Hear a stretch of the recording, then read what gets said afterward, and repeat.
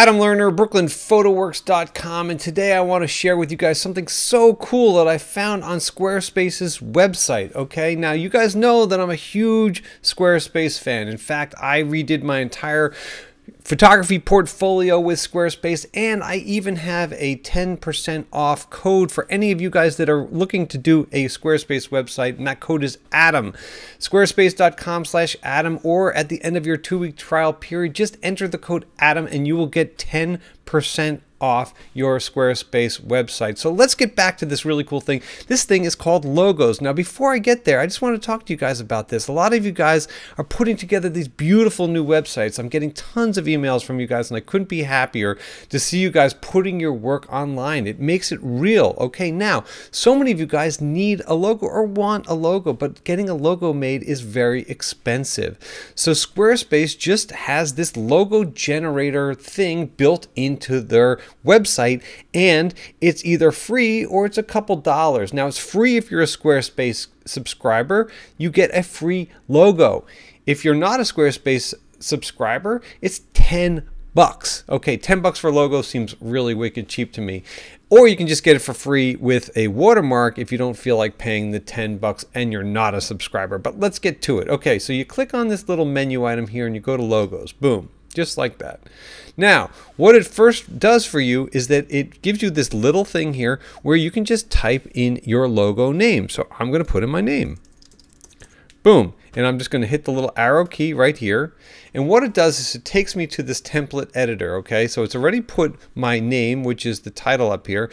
And then it says search for symbols. Okay, so let's say I wanted to do something motorcycle related. Okay, I'm just going to type in the word motorcycle.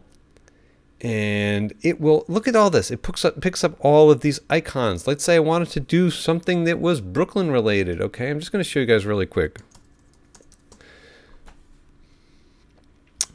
And there you go. Hey, look, it's mostly food. I guess Brooklyn's known for food. Let's say I wanted to do photography related. There it is. Hey. And it comes up with a bunch of cameras. I mean, how cool is that? Okay, so all right, let's just keep we're gonna keep my name there, and we'll just grab a camera, and we'll just go from there. So what do we want here? I don't know. Let's see, something that looks very cool.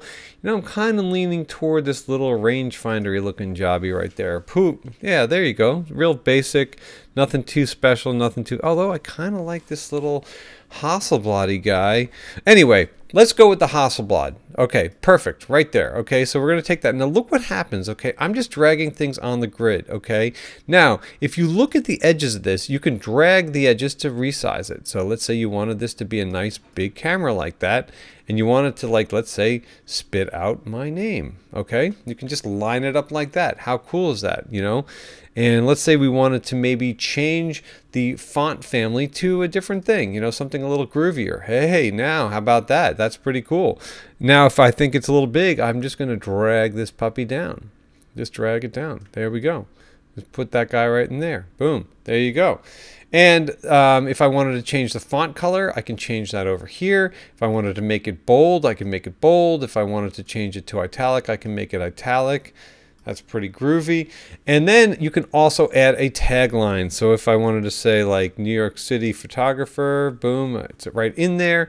I can just grab that guy and I can just put that up there. I can drag it and I can put it anywhere I want. And you can see how the lines justify at the end over here or at the top of this graphic. I mean, it's really cool the way it does that. And let's say I wanted to change the font over there and I want to do something that just varied a little bit from what I just put up there. I would just grab a different font, and I'm just thinking about it, looking. Maybe something like that, nice and clean. Yeah, that's good right there. Hey, yeah, look at that. There you go. Well, I'm not sure if I love that kind of popping out of there. Maybe just line that guy up over there, put this thing down here, you know, something like that. Maybe give him a little room so he's not cramping on that guy's style. And there you go. You got a little logo action. Adam Lerner, New York City photographer. Boom. Okay. Very, very, very cool. Now, what do I want to do with this thing? Okay. Now, if I want to preview this and see what it would look like as a business card, It's here. If I want to preview it and look at it as a home screen of my computer, of my website, it's here and it as a t-shirt. So look at that. You click on that, boom, that shows you what it's going to look like when you throw it on a business card. Then you click a little, to the next arrow. That shows you what it would look like as your landing page on your website, okay? And then if you click again, it shows you what it's going to look like as a t-shirt. Okay, great. Good, I'm done with that. So now if I want to save the logo, I hit Save Logo. Now here you go. Okay, so remember, if you're not a Squarespace subscriber and you don't feel like forking over the $10, you can just download a low-res version of it that's 368 by 400. So it's going to be like a little icon bug. It's going to be free. It's going to have a watermark. If you are a Squarespace subscriber or you want to pay for it, you click on that and you can either just enter your info right there and you'll get an email right away with all the download links. If you are an existing Squarespace subscriber, you just put in your info here, and I'll just let Safari do the heavy lifting for me. You go download for free, and boom, here we go. And what it's going to do is going to send me 3 versions, okay? It's going to send me a link to download these 3 versions. It's going to send me a link where it has a color version. So if I actually did color version, like let's say I did color elements where I changed it, that would be that download. Then it's going to give me a white on black, and it's going to give me a black on white, okay? And they're PNG files, so they work really well with web and all that kind of stuff. They're a really good size, so they're good enough for printing and all that kind of thing. And there it is. That's what you have it. And while I was going blah, blah, blah with this whole deal right here, I already got the email from Squarespace with the download link. So there you have it. Squarespace logos, free right on their website, completely awesome. Just another thing that Squarespace does that I think is so super cool.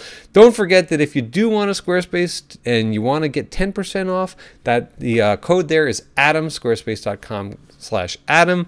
That's it for now. If you have any questions or comments, please leave them below, and we'll see you soon.